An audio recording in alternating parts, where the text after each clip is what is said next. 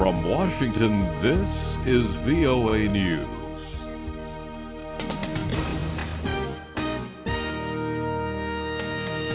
Coming up, North Korea demanding Panama release one of its ships. U.S. urging Egypt's new interim government to restore stability. Hello everyone, I'm Steve Norman. North Korea is demanding that Panama release a Pyongyang-flagged ship seized in Panamanian waters, saying the commandeered Cuban arms shipment on board was part of a legitimate deal. Pyongyang's foreign ministry described the cargo as aging Cuban weapons that North Korea agreed to under contract and to overhaul them, and also called for the immediate release of the ship and its crew. Earlier Wednesday, Panama called on the United Nations to investigate the seizure as allegations swirl that the North Korean ship was smuggling arms in breach of UN sanctions. Supporters of deposed Egyptian President Mohamed Morsi are continuing their mass protest against the political transition that's underway in the country following the formation of a new interim cabinet. Several thousand demonstrators gathered Wednesday outside Cairo's main government buildings. Mr. U.S. Secretary of State John Kerry, speaking about the same time, said Egypt's new interim leaders need to restore stability following the ouster of President Morsi.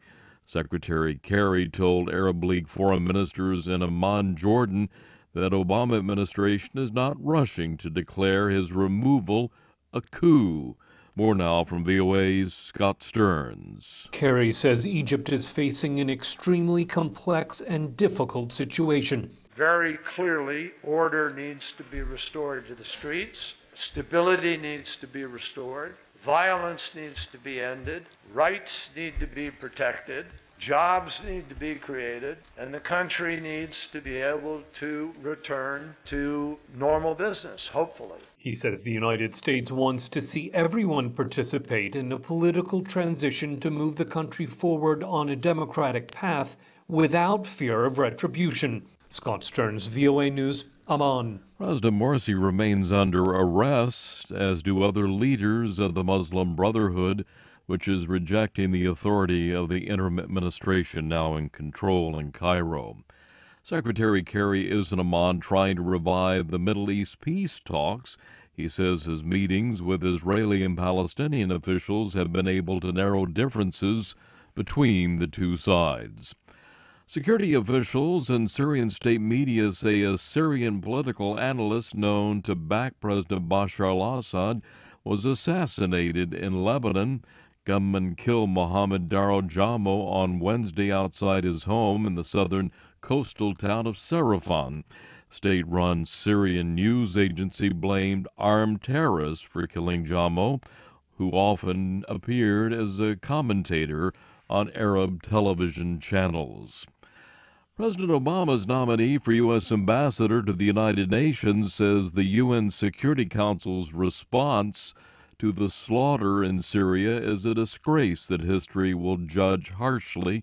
During her confirmation hearing before the Senate Foreign Relations Committee here in Washington, Samantha Power called Syria one of the worst cases of mass brutality she's ever seen. Power is expected to easily win Senate approval to the UN post. The United Nations says it needs a record $13 billion to help an unprecedented 73 million people in 24 countries until the end of the year. Lisa Schlein reports. In December, the United Nations launched an appeal on behalf of 57 million people in desperate need of help in 24 countries. In just a few short months, the number of people needing help has increased to 73 million.